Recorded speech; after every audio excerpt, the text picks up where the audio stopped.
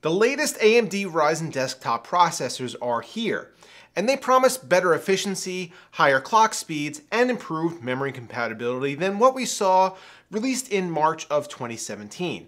Does AMD deliver on these promises, or is this more of a release? Let's dig into the data.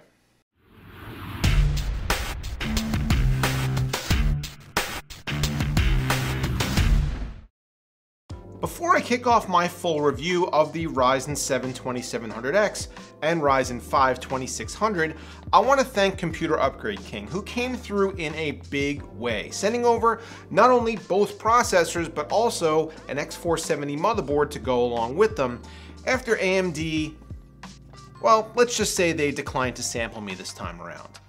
You can find a link down in the video description to the Computer Upgrade King website, where they're featuring a bunch of new builds using 2nd generation Ryzen, along with discount codes good for 3 or 5% off your entire purchase. So what exactly do I have here in front of me?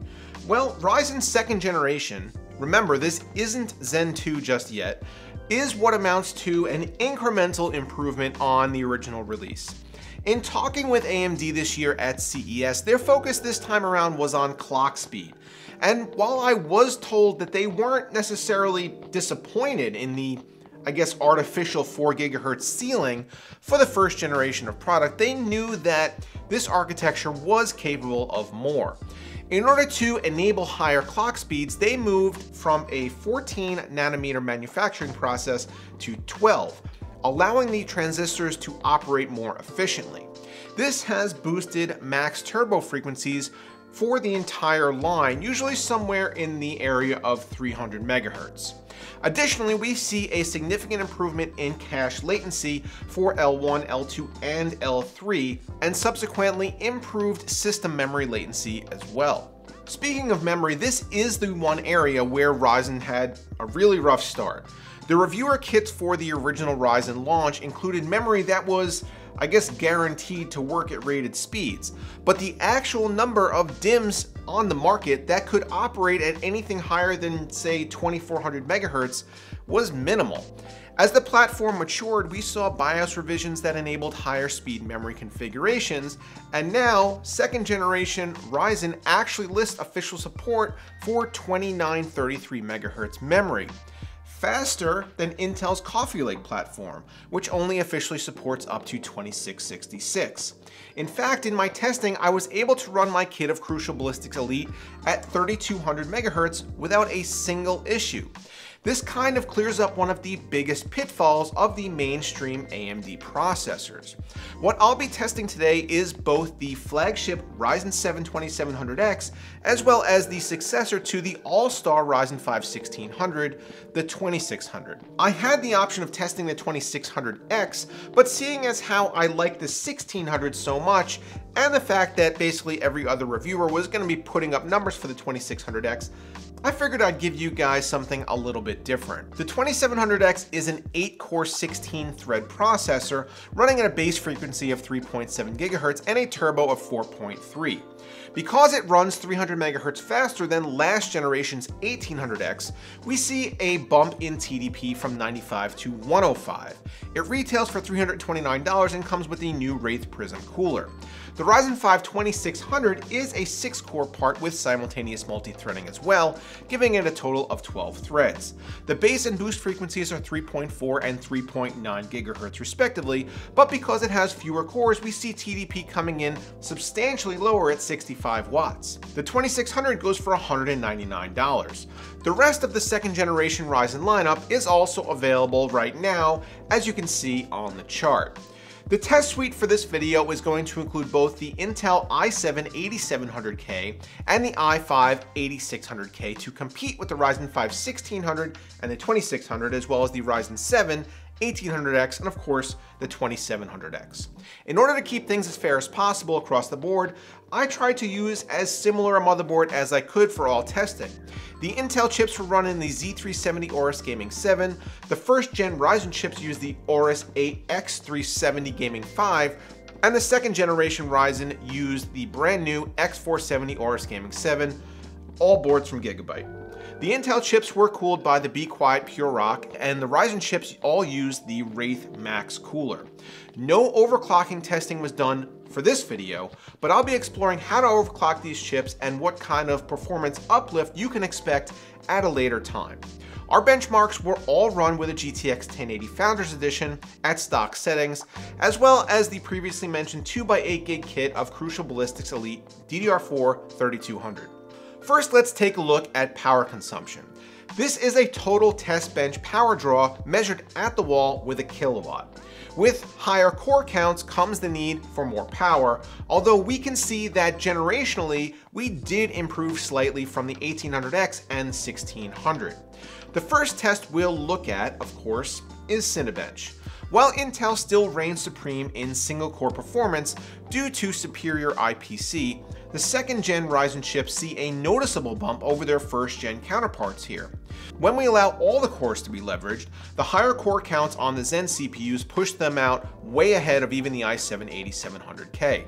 The OpenGL test, however, once again sees Intel coming out on top, but a pattern begins to emerge with the higher clock 2600 and 2700X coming out way ahead of the 1600 and 1800X.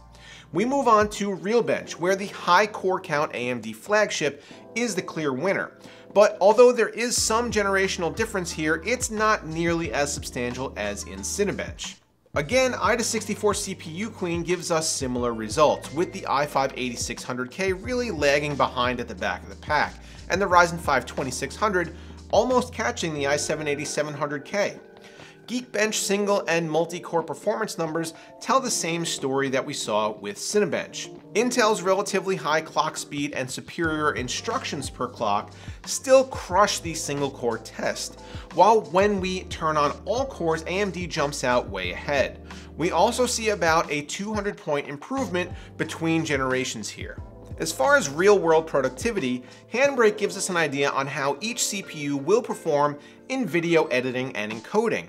Surprisingly, the winner here was the 8700K, narrowly beating out the improved time from the 2700X. It was definitely good to see the significant improvement here though, due to the increased clock speeds. Our Firestrike and TimeSpy CPU only test allows the higher core count Ryzen chips to flex their muscles again. And although the margin of victory over the i7 isn't that great, we see that it did increase performance on the order of about 5%, going from Gen 1 to Gen 2 for both Ryzen 5 and Ryzen 7. And then we get to our gaming results, and I think you're going to notice a trend here. Intel still rules the roost when it comes to gaming, as not many titles are actually leveraging all 16 threads in a Ryzen processor just yet. However, we do see improvements in 4 out of 6 of our tests, with the other 2 falling within normal test variants. These tests were all run at 1080p to put the load on the CPU rather than the GPU, with the exception of Doom that I had to play at 1440p due to a 200 FPS cap that we were bumping into.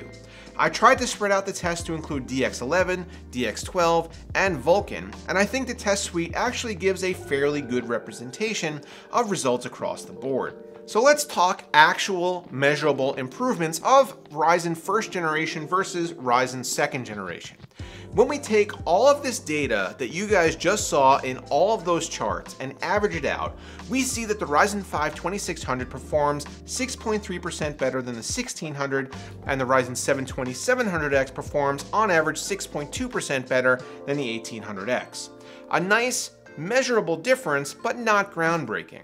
The way I see it, this releases AMD's Kaby Lake. The performance differences that we're seeing are due almost entirely to clock speed improvements. Yes, there are some new features on the X470 motherboards, improved memory compatibility, AMD's XFR2, and better boxed coolers. But if you're looking for the Kaby Lake to Coffee Lake jump, what you'll find is more along the lines of the Skylake to Kaby Lake results instead. Now don't get me wrong, this is a good product, and one that I will happily recommend. It outperforms its Intel counterpart in every non-gaming task, and it gets even closer in gaming than before, almost to the point where the differences are negligible unless you happen to be staring at a frame rate counter. Not to mention the fact that AMD has basically run away with the price to performance crown, and their processors come with some totally decent coolers as well. If you're starting from zero, it absolutely makes sense to go with the newer chipset and brand new Ryzen processors. After all, they are objectively better. But if you already have a Ryzen 7 1700, for instance, it would make little sense to try to upgrade at this time. Sorry that this video was a little delayed. I hope the information contained within was worth it for you guys. Stay tuned to the channel for more videos featuring these Ryzen chips, including an overclocking guide coming pretty soon that I'm going to start working on right now. As always guys, I hope you enjoyed the video. Thanks for watching, and I'll see you next time.